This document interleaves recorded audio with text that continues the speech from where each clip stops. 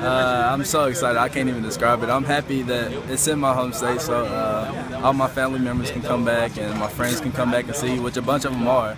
So that's pretty exciting. Yeah. What made you decide, hey, App State is the place for me? Just back when I came on my visit and the way they treated me, and it reminded me of the high school I went to back in Alabama. So I was like, you know, I feel it here, so I might as well go ahead and try to go here and see what it is. After being here, what, if anything, do you miss about Alabama, and what's something that you really appreciate, you really like about the community where App State is?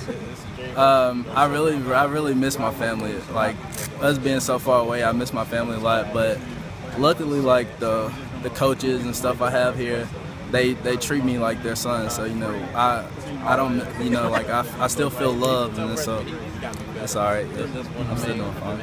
Getting a chance, if I'm right, you're the only freshman, true freshman, that's starting on defense. What was that like, getting that opportunity?